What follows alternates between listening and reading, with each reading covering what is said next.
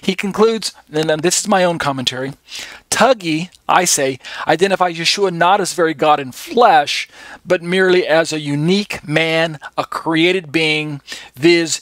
Jesus is reduced to a creature who was deified by God the Father, making him worthy of being called God, quote unquote, in special contexts, and worthy of human worship because God the Father commands it to be so. So you're understanding the basic Unitarian position that I believe Dr. Tuggy is appealing to.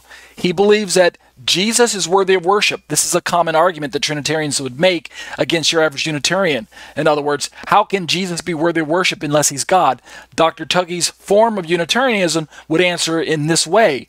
Well, Jesus is not God in the fullest sense of the identity, but because God exalted him and deified him and bestowed glory and majesty upon him, Jesus therefore is worthy of worship and must in fact be worshipped in special contexts as God.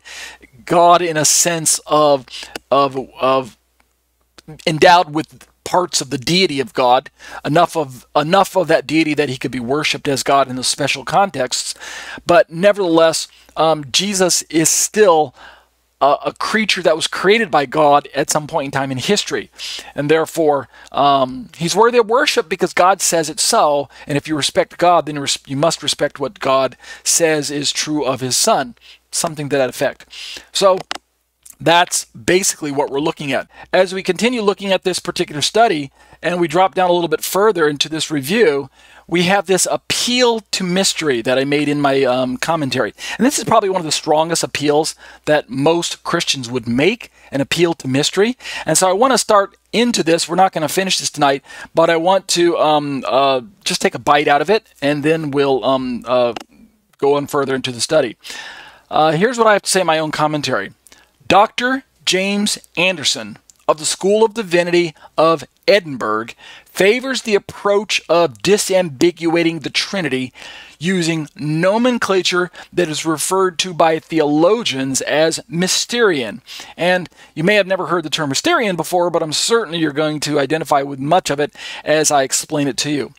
Anderson suggests that the mystery, quote unquote, bound up in the language of the Bible in regards to understanding God's relationship to his Son Jesus may in fact be qualified and expressed as, and he has this term, macrue, the letters M-A-C-R-U-E, which I say in my commentary is a proprietary term that I believe Anderson himself coined. So I think he owns this term. I'm pretty sure he made it up.